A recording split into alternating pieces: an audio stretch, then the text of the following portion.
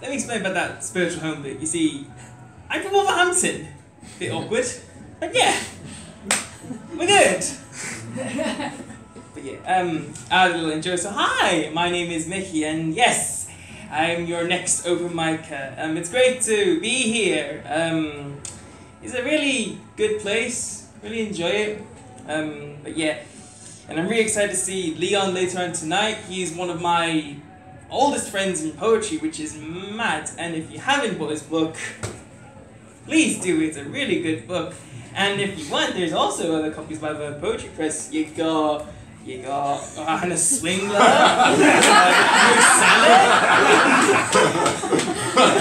Rapinda Kaur. I wonder if he's had it. Can I take you everywhere? Within reason. But anyways, so the poem that I have got, well, two poems actually I've got. Oh jeez.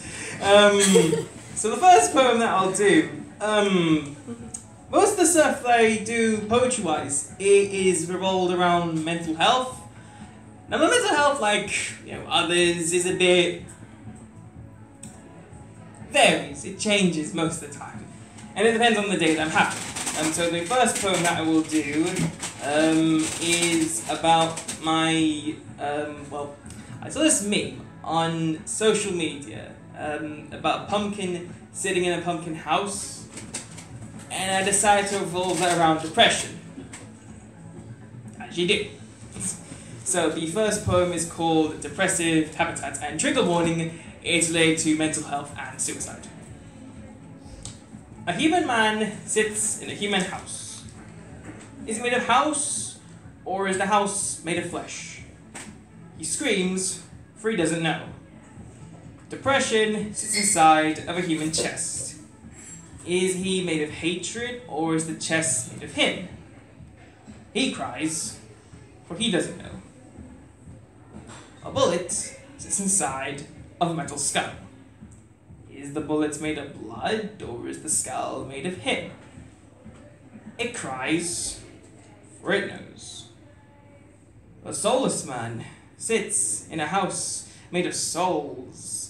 Is he made of neglect, or is the house made of those he failed? He cries, for he knows. A bullet sits in a skull made of bones and ketchup.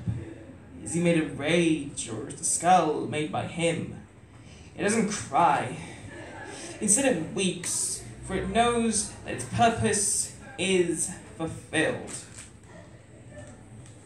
Thank you.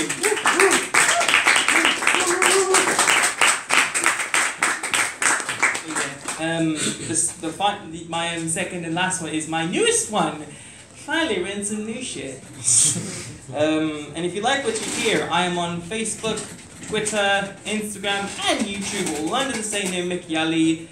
As well as, if you tend to go on a website called SoundCloud, my friend Aaron Broomfield, he has his own poetry podcast called Poetry's Wood. I'm on the recent episode, which was just released today. So that's fun. But yeah, if you want to speak to me about that, speak to me afterwards, and I can get you all on the podcast. No. All up to date. But yeah, this poem is called Poetic Reveal. A little context, backstory, if that makes sense. Recently, around the first Friday of this month, was International Women's Day. And that actually marked a 1-year anniversary when I... Spoilers. You'll find out at the end of this poem. It's called Poetic Reveal. Dear world, hi, this is Mickey Ali here, and I want to say thanks for everything you've given me, both good and bad so far. But I want to get something off of my chest. You see, for the past year or so, I've been questioning my purpose in my life.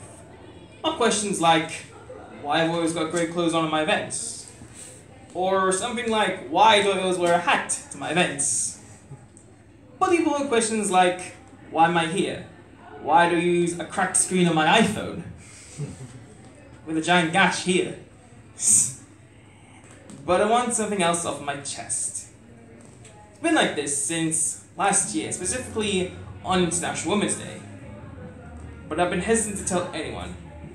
But I believe that the time has come, and I hope the rest of the world understands my wishes.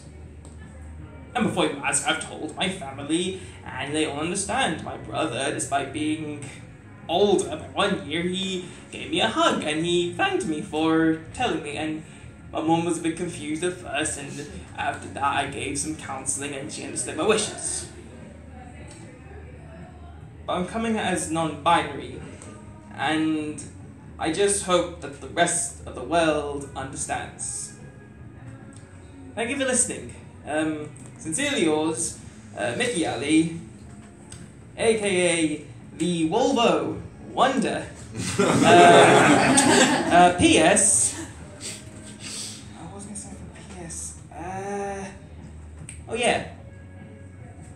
Thanks for listening.